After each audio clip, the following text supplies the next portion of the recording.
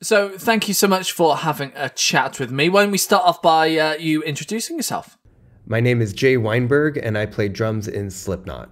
Now, your first few singles, the Chapeltown Rag, the Dying Song, Yen, they were the first ones to come out. Does that kind of give the audience a taster of what the album is? I do think the Chapeltown Rag, the Dying Song, and Yen kind of give the audience a taste of sort of a synopsis of what the whole record kind of circles around. We definitely go into some more adventurous areas than those songs might suggest. But, you know, I think it kind of bridges the gap from where we've been to where we're going. And yeah, those three songs seem to be a good little cross section of, you know, this newest creative effort. Yeah, really proud of those three songs. Now, you must have some standout tracks from the record, and what makes them special for you? There are a few standout tracks to me personally. I think both from a process standpoint and from a finished result standpoint. You know, songs like Hive Mind, you know, that comes to mind because that's one of the songs that really came together quite impulsively and quickly, similar to some songs that we've done on previous records. The Negative One and Custer kind of came about in a similar way where we're in the same room and we're just kind of throwing energy out, and all of a sudden 2 hours later we have a finished song pretty much. Hive Mind came about in that sort of way. Other songs that we've been working on for a long time, like Medicine for the Dead, we've been kicking around that song for close to 7 or 8 years. And we just kind of feel like now it's, you know, crossed the finish line and we're ready to share it.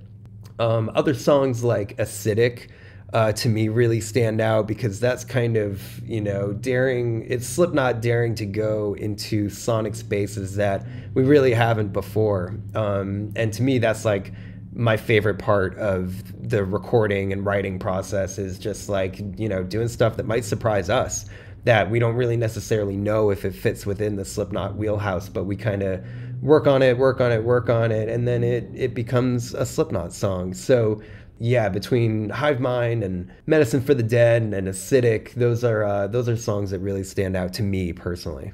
Good. And talk to us about the writing and the recording process, especially for the end so far. Was it difficult writing and kind of creating ideas in a pandemic?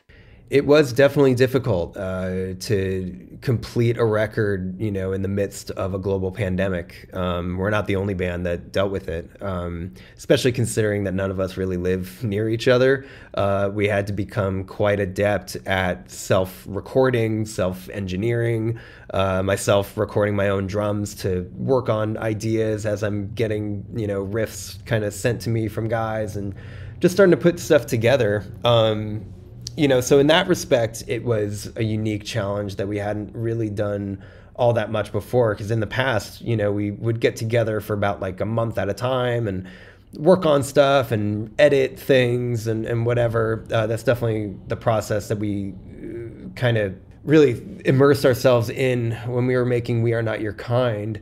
But for the end so far, it was quite different.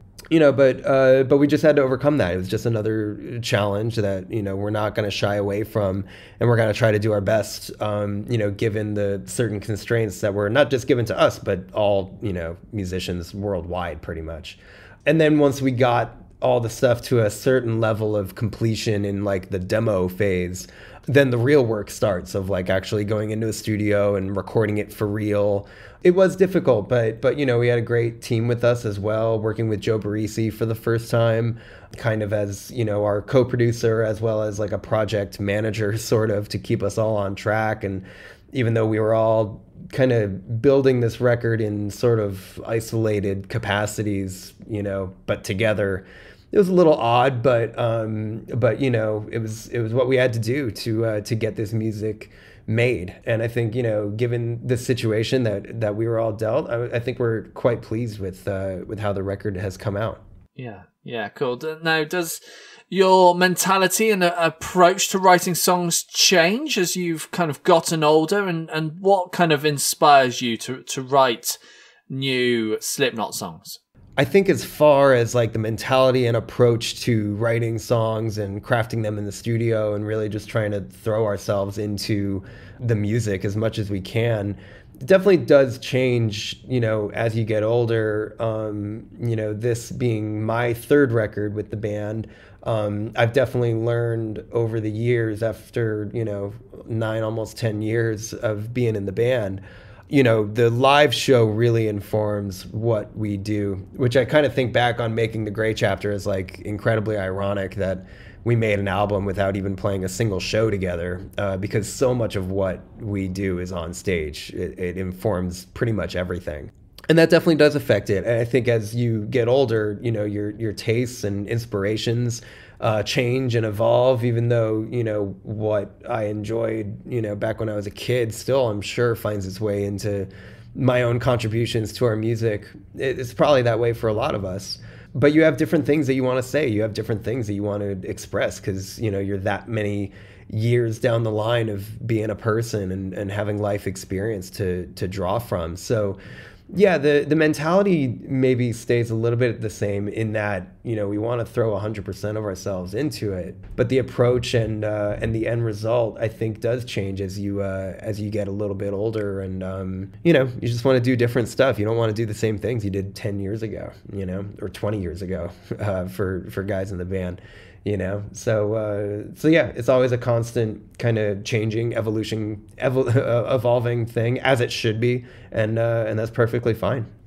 Now, you had a busy summer with plenty of festivals. How was it for you to be back, and which songs did you include in the set, and which ones can we expect in the UK? Coming back to Europe after quite a long time of not being there was amazing. It's such a great second home for us, really.